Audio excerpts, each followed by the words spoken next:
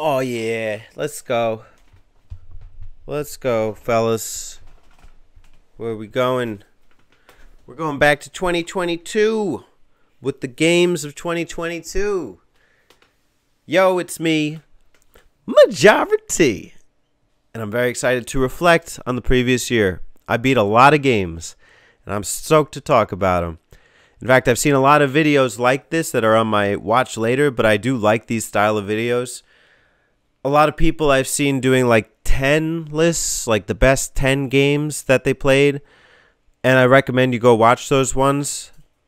That's not what I'm going to do. I'm just going to tell you every damn game that I beat last year, or that I considered beat, and I'll tell you why. Let me explain to you why I beat this game. If you enjoy beating games, just beat them. Subscribe to me, Majora T, because I do that too. I beat my games. Some of them. I'm working. I got a backloggery thing going. It's like, what, 50% of my collection is beat, and then 50% has never had a beating.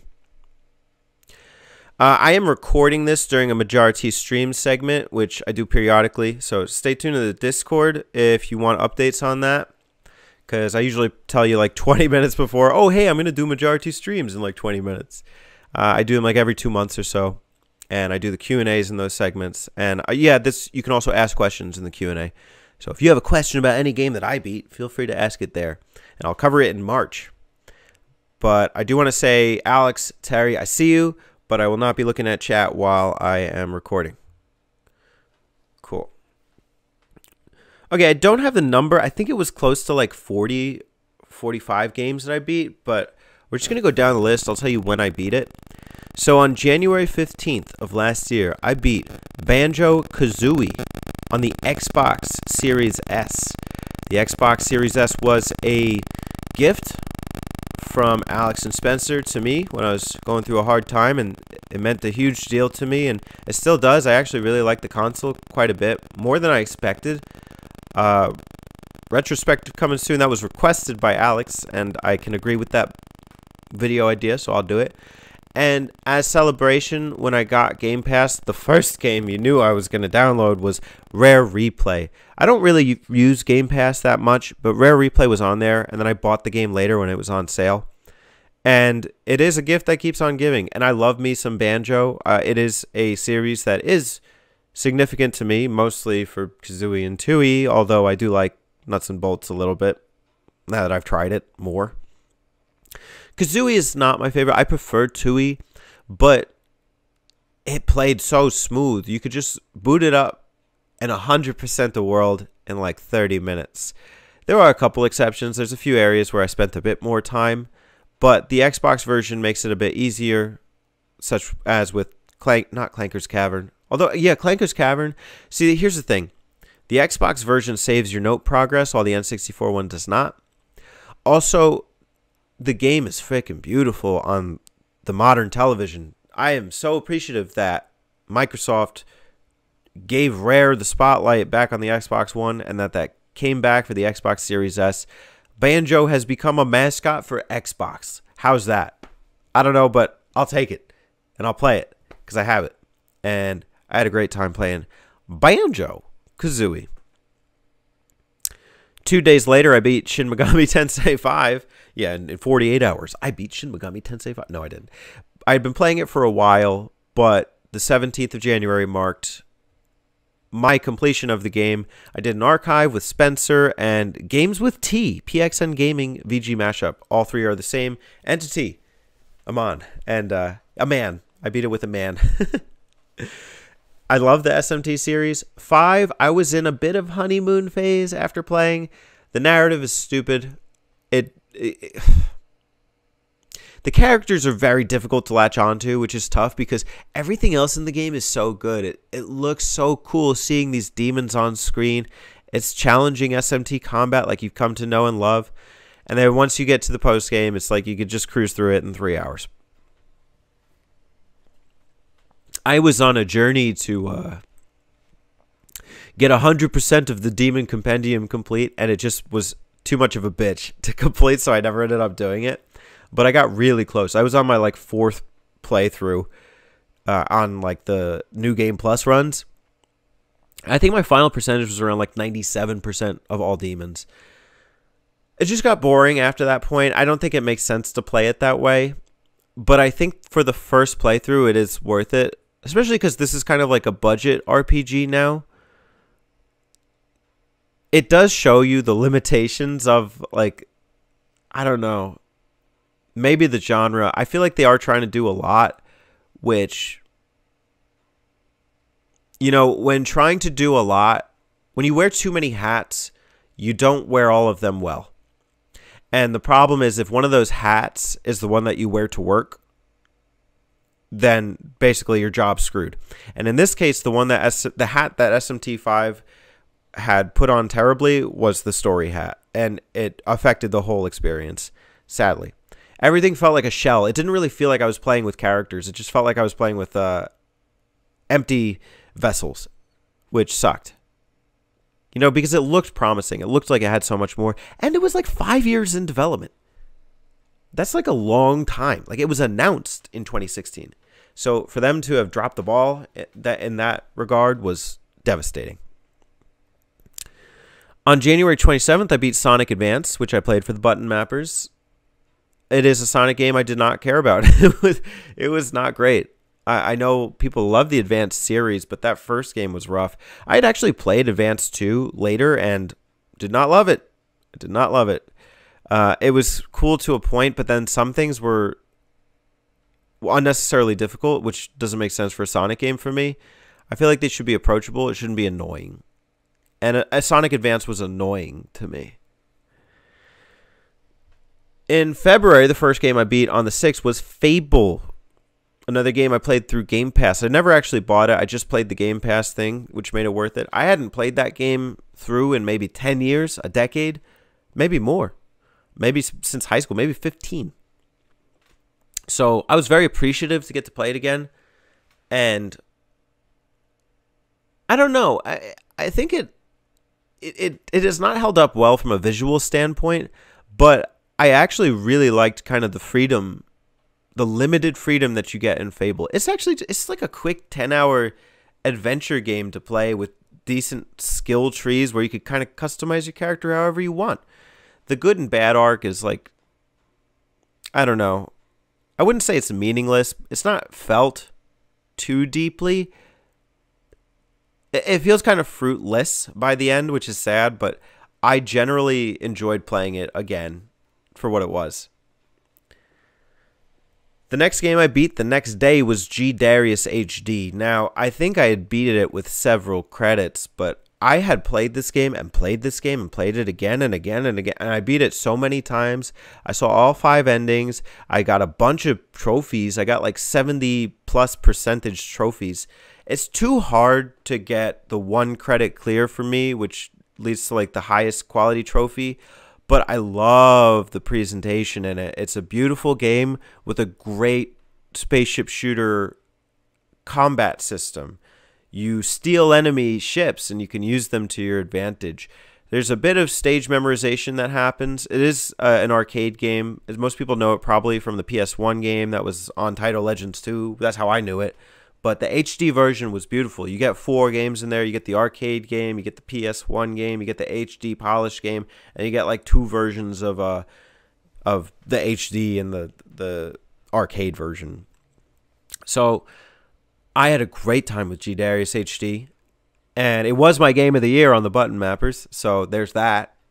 And I have nothing but positive things. I'm a Darius fan. Go Darius. The next game I beat was Shadow of the Beast, the remake for PS4, and I played it for Alex Month on the button mappers. And, you know, I had always kind of found the first game appealing, like stylistically. I don't know that I was ever very good at it, but this game felt very cool from like a mission standpoint, and I think it makes you feel like that kind of brutal wolf. To me, this is like what Altered Beast would be like if Altered Beast was good. Or just the wolf stage. You're like a, I don't know how to say it. Like, you're basically Wolverine and only in wolf mode and like Wolverine and Wolf mode. That doesn't make sense. You are a altered beast, and you basically you commit carnage against these evil demons and villainous humans. And I don't know. It was really cool to play by the end. I don't remember it too well, but I enjoyed what I played of it. In March, I beat No More Heroes. How many heroes were left? None, because I beat it. I was resistant to playing the game because I think I played it on the Wii for a little bit. But I actually appreciated it towards the end. It was risky, but I think that it was fun just kind of roaming around the map on the bike. Some of the missions were funny and quirky. The style is not my style per se. Like that kind of like edgy Travis style. But it's fine. I enjoyed it. I enjoyed it for what it was. 2 days later, I beat Banjo-Tooie. My favorite in the Banjo series. I had been playing it just to have fun, just because I was like, fuck it. I had such a great time with Banjo-Kazooie, and you know, I love the collectathon aspects of that game. The music's terrific, and again, it looked beautiful on the TV. It was just as good as I remembered it. I 100% completed it, just as I 100% completed Kazooie, with the exception of like some Cheeto pages and stuff. But yeah, man, that's a great game. If only there was a Banjo 3E. Later in March, towards the end, on the 27th, I beat Nano Assault. Neo, I think. The Matrix. No, just Nano Assault Neo. On the PS4. It was a twin-stick shooter, and I was craving it. I had played Nano Assault before on 3DS, and I was just looking for like a fun, quick game to play, and that was it. It's fun. It's like this microbial look at like a spaceship shooter, I guess. You're like on cells and you attack like these giant amoebas. And there's like high score elements and leaderboards. And like for Geometry Wars fans, I think Nano Assault Neo is really cool. It is clearly an indie game, but it's developed by a beloved developer of mine, Sheenan Entertainment. I think they go overlooked a bit, but they're known for the Neo or the Nano Assault games. Nano Assault, Nano Stray 2, all three of which are good games. But this one is different than the DS predecessors. Those are more straightforward, vertical spaceship shooters. I think they're vertical. Maybe it's horizontal. Whereas this is a 3D twin stick shooter. Really good though.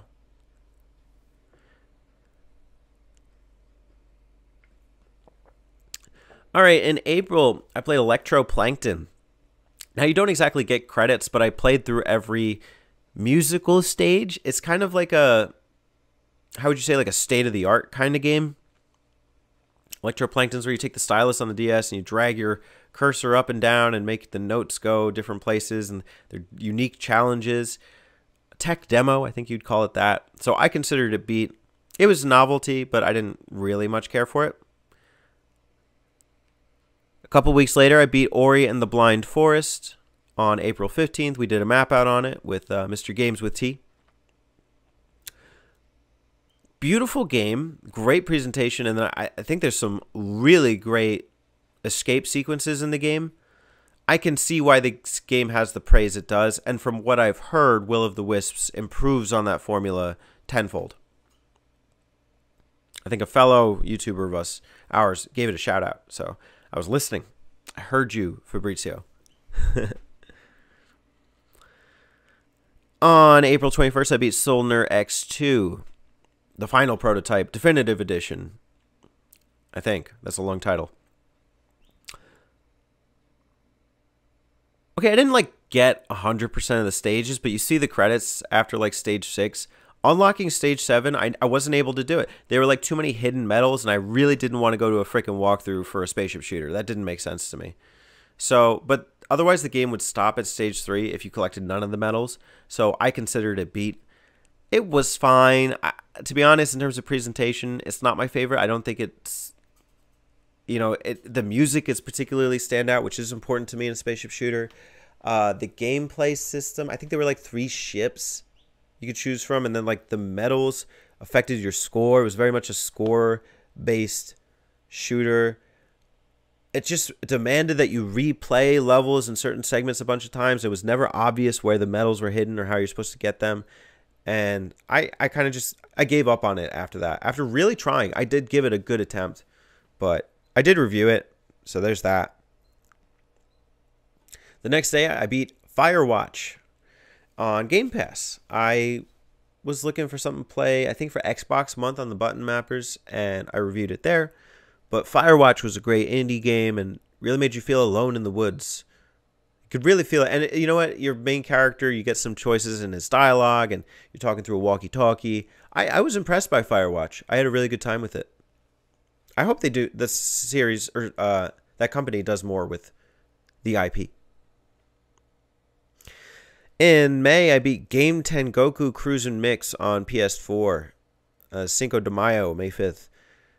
And I don't know. I mean, it felt like kind of a gimmicky spaceship shooter, so I never ended up reviewing it. I didn't feel like I really unlocked the game. But it was like on sale. It's usually like a $50 game, and I got it for like $10. So I played through it, but not impressed. It's a bizarro kind of spaceship shooter where you're like playing with MAME cabinets and anime girls in the background. So, not much to say on it. On May 8th, I beat Kirby and the Forgotten Land. To be honest, I mostly forgot about it. I haven't even touched it since. I mean, you could tell it was trying to be the grandiose, like 3D Kirby adventure. As much 3D as Kirby can be, I guess. But it's still very much like a level-based thing where it's like you're going on one set path. I just wasn't impressed. It's the same music throughout, and I think Kirby 64 was more impressive to me. Yeah. I think Kirby 64 is better than Kirby in the Forgotten Land. On May 21st, I beat Etrian Odyssey, which I played with Spencer on his channel, RPG Archive. I had never beaten one of these. I had played a bunch of them and just given up, but it was really great to play alongside somebody. And, you know, it's one of those games where even if you put it down for a week, it's not like, what have I done? Because everything's logged. It's right there on the bottom screen of your DS. So you never have to worry about just forgetting your place in the game. I played the original DS version. There is a 3DS remake. To my understanding, it doesn't really add too much, but there are some convenient things that you may want from the map from the 3DS version that are not in the DS original. It was good. It was really good. You know what? It impressed me actually in terms of narrative. I was expecting nothing, and then there was something that was substantive. So that was cool. A nice twist. Okay, I got a high score. Okay, I played the Pac-Man collection that came out, because that was on Game Pass, and then Alex and I reviewed it on his channel, Turbo. So I'm going to have a bunch of Pac-Man games to mention to you right now. Some of them are beats, some of them are just high scores. So the original Pac-Man, I got a high score of 22,090. Pac-Attack, 7,767. Pac-Mania, 87,610. And then I beat Pac-Man Arrangement on June 29th. I don't know. I mean, it was nice playing that collection. There are a couple Pac-Man games that I was turned on to. Pac-Man Arrangement, there's two versions. There's like a modern and an old school version. I beat the modern one first, actually really liking it. But the retro style one is cool too. I had played the retro one, previously for our map out of the Game Boy Advance cartridge. But it was a nice, fun little Pac-Man game. And then I like playing the classic ones. What's the one I really like? It's the one where you become like giant Pac-Man. I think it's Super Pac-Man. I think that's it. Alex, you can correct me. But that one was really good, and I got really into that. I think that's the one with like the keys and stuff. On June 9th, I beat Kirby Nightmare in Dreamland. I had nostalgic memories of this, but apparently it's basically just a remake of Kirby's Adventure. So I went and then I played Kirby's Adventure immediately after, and I beat that on June 18th. I honestly wasn't as impressed as I was as a child. I think I played a different game because I remember Meta Knight's Adventure. Maybe I was thinking of Superstar or something. I don't know. But I feel like I played a whole segment, a whole New Game Plus's Meta Knight, and this was not that game. So I was really disappointed that I wasn't playing the game that I thought I was from my childhood. If anybody knows which Kirby game that is, where not Superstar, I feel like there's another one where you can play as Meta Knight and play the whole game over. Let me know. In July, I beat Assault Suit Lanos, the PS4 remake. I really liked this game. I was surprised because I knew that the first game was hard, a little too hard. I had played it before, but this one was more approachable. I think I played on easy and it was still hard as balls. There were a couple bosses that were a pain in the ass, but it's fair. Each one is mission style, so you can start the mission over. You don't start from the beginning of the game. The music is kind of iconic. And so I don't know. I have this kind of nostalgia for it. It really surprised me. I didn't expect to finish it or to love it, but I was just looking for a game to play, and that was it. It was a great game. Assault Suit Lanos. Oh, you know what? A funny joke from that review was the you're part of the Assault Suit Squadron, aka ASS, for short. I beat G Darius HD again in July. I guess that's when I reviewed it. So I'm going to move on from that. On August 8th, I beat Shinobi, the arcade version. I had never played that one, but I had played Revenge and Shinobi 3. So it was nice to play the original. We did a map out, which is overlooked. Go watch it if you beat it. It's honestly a fun, quick little game to beat. And I think it was approachable, to be honest, except for the last world. If you lose, no matter how many continues you have, you game over. That is so dumb. I don't know why they kept that in the Xbox arcade version. I don't know if the Switch excuse me, Sega Ages version replicates that or not, but Xbox, what the hell, man. Also on August 8th, I beat Thundercross, a Konami arcade spaceship shooter on like the arcade anniversary collection. You can play the Japanese version, but I think that the Western version is easier. That's the one I played, and so I would recommend that version first if you're not that great at spaceship shooters. But if you're a bit more proficient, yeah, switch to the Japanese mode and try it out. Not that impressionable though. I don't think it was like that beautiful or anything. But the next one I played was great. On August 15th, I beat Dragon Spirit, the original game where you play as a dragon. The dragon is the spaceship in the spaceship shooter. And there's some really great music and really great level design. I love this like aquatic stage where like the lights are going in and out, in and out. And also there's like, you could do 2 modes, and based on how you play the pre-level, it will dictate whether you get easy mode or hard mode. The easy mode's too easy, as with some spaceship shooters. I know like Philios is like that as well, but the normal setting one is really good. I still haven't 1 credit cleared it. I would like to. I think I could. It just gets tricky. There's one snow level that's really good. It's terrific. The thing starts going real fast. It moves faster and faster, and you're like navigating around like mountains, and snowballs are coming at you. It's really good. Bosses are not too tricky, so I appreciated that, but it's really the stage hazards that are tough. Also, it is Xevious style, so you distinguish between aerial attacks and ground attacks. But I think you can fire both at once. I think there's a button for that. That I also played, I think, on that was on the Namco collection. Also, I reviewed that. On August 19th, I beat Binary Star Infinity, an indie game. I think it was a one-man project. It was cool for what it was. A little vector style, but it looked kind of flashy, like a Flash game, not flashy. It was worth it for like $1. Like, I didn't mind. I didn't hate it. On August 22nd, I beat Fast Striker. That was a Dreamcast game, a homebrew game that came out after the Dreamcast was done being, like, not in the market anymore. And it had a unique gameplay system. From what I remember, I think there were like three level types you could play: novice, intermediate, expert, and then like tate mode. I had beat it on easy and normal, but I remember it just being too difficult on the hard levels. I don't remember exactly what like the gameplay system was. It was like color based or something. It was a little weird. Sometimes you could like hit obstacles and not be actually taking damage. Big old bosses. There is some thrill there, but it is a spaceship shooter I was able to say I was able to beat authentically. So that was nice. You know, spaceship shooters are hard.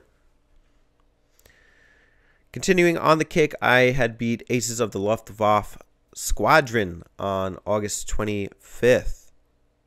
That is the newer Aces of the Luftwaffe game. I think, yeah, I did beat Aces of the Luftwaffe sometime throughout the year, so I think I just forgot to put it on the list. The first game is more like Android mobile, but this one really felt like it was made for console. It has like, you have like 4 pilots with you at once, so it's really hard not to take damage. I had actually started a review for this, and then I think my footage corrupted or something, or I couldn't stream it to Twitch, so I gave up. But I don't know, it still didn't really feel like perfected. Like I didn't get that seamless feel from it. Some of the bosses are way too hard. Like, you have to upgrade the shit out of your characters in order to even take them on. Which I get it, they're aces and it's going for this kind of like big boss feel. But I don't think I was really impressed by the game. I didn't hate it. It was fine for a spaceship shooter, but I've seen better, I guess I would say. Like, if I'm going that kind of military style, I'm going Steel Empire. This is not necessarily what I wanted. But I wasn't expecting Steel Empire either, so I don't know. Hey, given the choice, go with the Zeppelin. Love a good Zeppeli. Okay. On August 26th, Lost to Time, we streamed Teenage Mutant Ninja Turtles Shredder's Revenge, beaten with Alex and Spencer. And then Brian was watching. So, Brian, you should have the footage somewhere. I hope you can find it for it. No, I'm joking. I don't think I played a Turtles game before, so I didn't have like that nostalgia. I also didn't really care for like the characters of the movie back in the days. So it was fun, I guess, but I don't think beat 'em ups are not my thing necessarily. So I couldn't tell you how complicated or, you know, nice this one was. It just wasn't impressionable to me. I do like Streets of Rage for what it is, but it's not my genre of choice.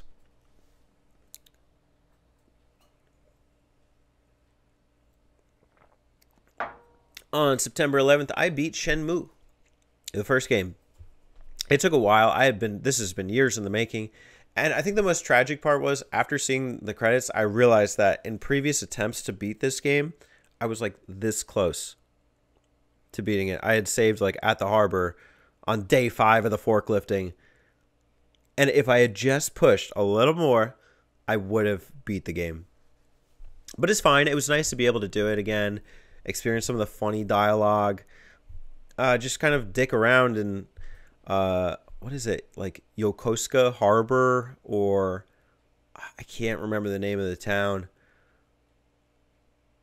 Just like talk to people, look at their like stupid faces, and have them repeat dialogue options. It's antiquated. It's not aged great, but it's fucking funny. I don't know. I gotta laugh. I gotta freaking laugh.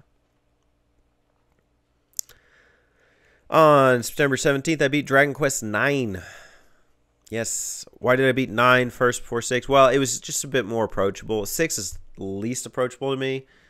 I didn't hate Dragon Quest 9. I just thought that it was built for like DS connectivity and stuff.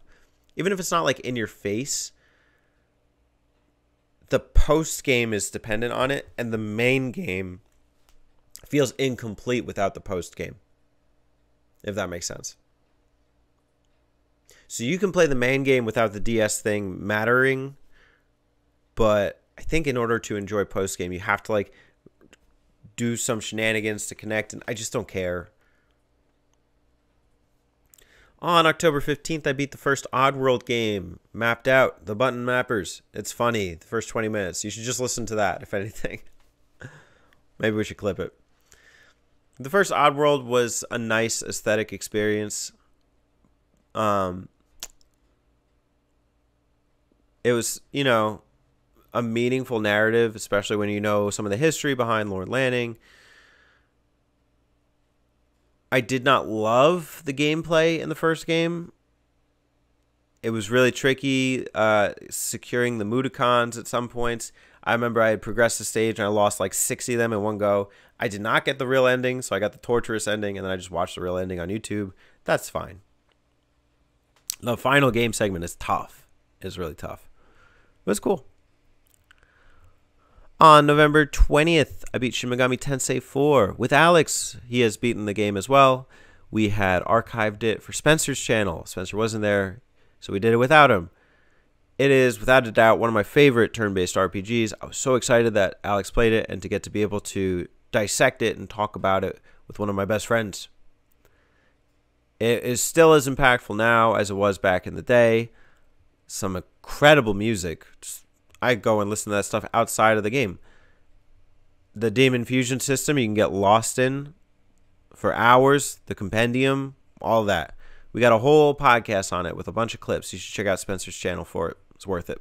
Is it worth it? It's worth it. Remake it, baby. Remake, remaster. Your choice, but I want it. I want to play it again. Third time. We'll go for the true ending next time. How about that? On December 15th, I beat Super Mario Land 2. I feel like I cheesed my way through Wario's Castle, but everything else was pretty straightforward. It's a very stylish Mario game. I kind of wish I played it with the monochrome. Yeah, it is probably the best Mario Land game I've played. I don't know if I put it up there as the best Mario, 2D Mario that I played. That's a tricky pick, but given more time, I would be happy to just play through it again casually and try and just finish. That'd be fun. The last game I beat for the year was Klonoa, the Door to Phantom Isle, on December 16th. I was very excited to try it out. I've heard nothing but great things. It was great. It was a really great game. I don't think it's perfect, but I think it has this charm to it visually, and it's not got my favorite soundtrack, but it reminds me of Kirby 64 in some pretty great ways. So that is all the games I beat for 2022. I'll just tally them up for you real quick with the addition of one for Aces of the Luftwaffe, which I forgot to put on here. We got that, Banjo, SMT, Sonic, Advance, Fable, G Darius, Shadow of the Beast, No More Heroes, Banjo-Tooie, that's 10. Nano Assault, Electroplankton, Ori, 1, Soldier 2, Firewatch, Game Tengoku Cruisin' Mix, Kirby in the Forgotten Land, Etrian Odyssey, Pac-Mania, that's 20. I forgot to mention that. I forgot what. Oh, I did not beat Pac-Mania. Take that off. Take that off. I definitely did not beat Pac-Mania. Kirby Nightmare in Dreamland, that's 20. Kirby's Adventures, 21. Pac-Man Arrangement, 22. Assault Atlantis, 23. G Darius HD, 24. Shinobi Arcade, 25. Thunder Cross, 26. Dragon Spirit, 27. Binary Star, 28. Fast Striker, 29. Aces of the Luftwaffe Squadron, 30. Turtles, Shredder's Revenge, 31. Shenmue, 32. Dragon Quest 9, 33. Oddworld, 34. SMT 4, 35. Super Mario Land 2, 36. And Klonoa makes 37 games for the year of 2022. The game of the year was G Darius HD, undoubtedly. Oh, I might be 36. I might have read G Darius HD twice. I don't remember. But I'll just tell you the standouts for me, the best ones I played. So, obviously, Banjo 1 and 2. Banjo-Kazooie and Banjo-Tooie for Xbox. Ori and the Blind Forest. Firewatch, Etrian Odyssey, Assault Sulanos, G. Darius, Dragon Spirit,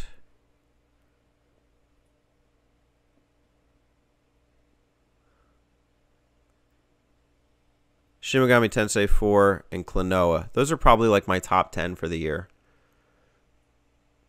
Each for different reasons, but yeah. Great games all around. And just a great year. I'm so happy I got to enjoy gaming as I usually do. And this has been a great video. If you stayed through to the end, let me know which one are you happiest that I played? And which one would you like to try? Cheers, and here's to another year of great gaming content. You're the slime, baby. Let's get some Dragon Quest done.